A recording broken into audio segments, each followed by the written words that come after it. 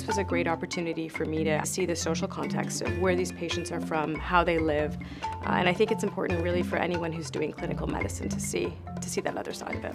From their family supports to their social supports, economic support, I mean everything. The most important thing is to realize a patient's social situation and where they're coming from even before you treat them. One of the things that I remember really well was going into a home of a woman who, she wasn't even on the list. We weren't necessarily supposed to visit her because we had this list we had come up with, but she saw the vehicle and she was so proud. She said, please come and visit us, and which happened actually on very many occasions. So we went to go visit her, and we sat. She had a couple of couches that were there.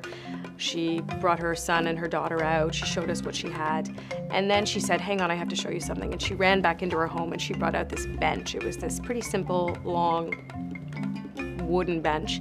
And she said, this is all I had before I started the program. This was it. I had this little shelter and this was the only thing I had that you could sit on. And she said, you know, now look what I have, pointing at everything that she had collected.